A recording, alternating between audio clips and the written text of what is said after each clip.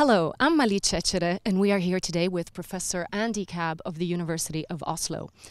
Professor Kääb and his team have been working with satellite data from the Copernicus Sentinel satellites, and today he will explain a little bit what sort of benefits the Sentinel-1 and Sentinel-2 missions in particular are bringing to him and his team.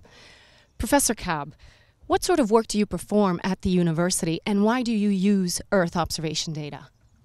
My team and me, we are mainly doing research on cold environments, so these are mountains and polar regions.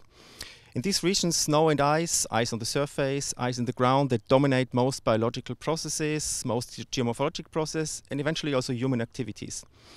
Mountains, polar regions are very difficult to access, and in some regions it's even harder by political complications. Accurate ground measurements are very important and will be very important, essential for research. But satellites give the large overview. They cover the entire Earth. Satellites also allow for measurements that would hardly be feasible on the ground, such as millimeter deformation over entire objects or landscapes. And how do Sentinel data from the Copernicus program come into the picture? For a robust, sustainable application of satellite data need to be frequent, long-term, and at defined quality. And this is where the Sentinel data come into the game. We, my team and me, we are mostly using data from the Copernicus Sentinel-1 radar constellation and the Copernicus Sentinel-2 optical constellation. They deliver data with a frequency of 6 or 5 days. So this data comes so frequent that we can do highly standardized, often automatic procedures or processes, analysis that would hardly be achievable with more occasional data. Also, this high frequency of Sentinel data allows us to observe temporary events. It allows us to better forecast, to even respond to certain developments, and it minimizes the chance that adverse acquisition conditions, such as clouds and Sentinel-2 data, affect our data. Okay. And could you tell us a little bit about your working group and the kind of analysis you do based on satellite data? Our team involves a range from geomatic engineers to numerical modelers. So, for instance, we investigate how accurate the geometric quality of Sentinel-2 data is to detect small, tiny changes on the Earth's surface at a reliable level. As an example, a concrete example, for instance, we investigate how digital elevation models, or digital elevation information that is used to process Sentinel-2 data, how this information impacts on the geometric precision of the imagery. This is particularly important for mountains, steep mountains, and for glaciers, the change, which is exactly our research areas. On the other hand, we have numerical modelers that develop and use complex mathematical models to simulate glacier flow, glacier behavior, or permafrost change. Altogether, as a team, we try to better understand cryospheric processes. We do that for scientific purposes. We do that for applied purposes, such as geohazards. And how do the Copernicus Sentinels 1 and 2 contribute to the observation of glaciers? We use Copernicus Sentinel-1 and Sentinel-2 data in two ways for glacier observation. One is we classify the surfaces, snow and ice surfaces, and the other application is we track ice flow. So we classify snow and ice. That means we track changes in the snow line on glaciers. We track where meltwater refreezes on the glaciers. This is an effect especially important over the Arctic. Or we detect when rain or melt events happen on glaciers. These processes are very important to understand the mass balance of glaciers and to understand how glaciers currently react to climate change and how they would react in the future.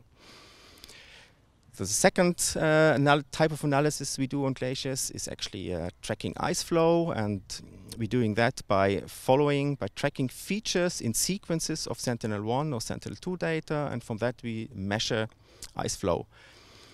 We do that to understand how fast glaciers are flowing, where they're flowing, how fast, and we try to find out how this ice velocity is changing. Ice velocity is a crucial process in glaciers because it defines or it determines how the snow that accumulates in the upper parts of a glacier flows down and melts again as ice. So by that means ice flow is very important to understand how glaciers react to climate change and how they would react in the future. we're applying similar techniques also on rock glaciers. On the rock glaciers, we do it within this within the ESA Global Permafrost project. For the glaciers, we do it within the ESA Climate Change Initiative. Okay, and you also mentioned that you work on geohazards. And how do you use Sentinel data for such studies? For geohazards, on the one hand, we do analysis very similar to the work I just described on glaciers. For instance, we track spectral changes in time series. For instance, we find out where avalanches went down or where landslides went down. Landslides can be quite easy to detect when they destroy vegetation. On the other hand, we also we track motion of the Earth's surface. An example would be, for instance, surface ruptures, the surface motions due to earthquakes, where we see how the surface moves and we can measure the displacement on ground. On the other hand, simply the visual interpretation or rapid visual interpretation of satellite imagery can be very helpful for hazard management, disaster management. As an example, we, for instance, follow with glacier lakes and try to find out when the glacier lakes reach a critical level so that it could burst out. Another example would be that some glaciers get unstable and they creep or they flow down valley quite fast, several meters a day, called surges. And if these glaciers reach the main valley, they can dam up the rivers, form a lake, and this lake can burst out and send a major flood down valley once the ice dam breaks. These events happen typically at very remote regions. Nobody's living there, but many people will be affected by the floods because they reach regions further down. So for this type of work, the rapid accessibility of data and reliable accessibility of data is very important. It's very important that the satellite data are acquired in a systematic way and delivered fast. So, and this is what the Sentinel-1 and 2 data are. Okay. Now, in your work, you combine Sentinel-1 radar data with Sentinel-2 optical data. Why is that? Both the Copernicus Sentinel-1 and Sentinel-2, the optical and the radar instruments have very specific advantages and limitations related to the wavelengths they operate in. And many applications are only possible when you combine both sensor types, applications that would never be possible using just one type of sensor. An example, for instance, currently we observe on Svalbard in the European Arctic a lot of glacier instabilities, glacier surges. From Sentinel-2 optical data, we can measure the surface, the ice flow very accurately. We can detect crevassing, we can detect water that accumulates on the surface.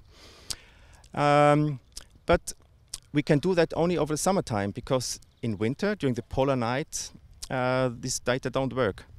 So since satellite remote sensing is almost the only means for environmental monitoring over large areas like the Arctic, we would literally run blind over half of the year and would not know what actually happens on the ground. So this is where the Sentinel-1 radar data come into the game. Sentinel-1, the radar data, they deliver data all year round with the same quality, slightly different visual content, but also the Sentinel-1 radar data offer the possibility to measure millimeter deformations on the ground. So, and together, so the Sentinel-2 optical data and the Sentinel-1 radar data, they enable us to understand these glacier instabilities, these surges. They allow us to understand if they are actually related to climate change, and they allow us to assess actually impacts from these glacier instabilities. And could you give us a second example as well, please? Last year, 2016, there happened a big glacier collapse, a unique, crazy event, a huge, almost 100 million cubic meter glacier collapse in Tibet. Happened in July, and this event was very well documented by Sentinel-2. While investigating images before and after the event, colleagues of mine discovered that the neighbor glacier actually showed similar signs of destabilization, special crevasses, very untypical for glaciers. And then in September, when this happened, we warned the Chinese authorities, and we got back the information that almost simultaneously to our warning, actually the second glacier actually collapsed. But we had no clue how the collapse looked, how big it was, where exactly it happened. So we were keenly waiting on satellite data. The first Sentinel-2 optical images image was only available 18 days after the event, because at this time of the year, September, Tibetan Plateau is covered frequently with dense cloud cover, and optical images are useless. So we had to wait 18 days to get a clear optical image. However, Sentinel-1 took a clear, perfectly useful image already in the next overpath, which was 3 days after the event. So also here, the combination of optical data and radar data shows very well that the combination can be very helpful for hazard management, disaster management, by reducing massively the response times. So with this Copernicus Sentinel-1 and Sentinel-2, we have now 2 sources of robust, reliable, compatible, and highly synergistic data that are actually freely available, that we can use for all purposes, ranging from research, environmental monitoring, to operational applications like geohazard management. Well, Professor Kääb, thank you so much for joining us today. Thank you for having me here. It's been extremely interesting. And to everyone watching, thank you for joining us as well from ESA's Esrin Earth Observation Center in Frascati, Italy. We wish you a very pleasant day.